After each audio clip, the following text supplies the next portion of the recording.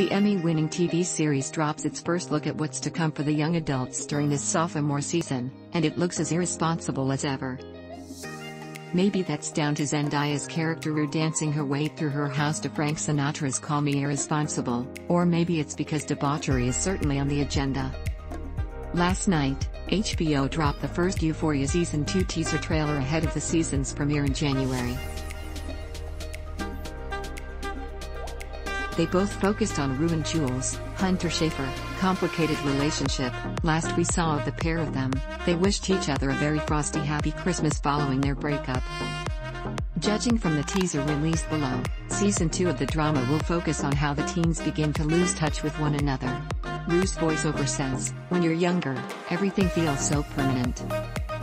But as you get older, you begin to realize nothing is and everyone you love could drift away."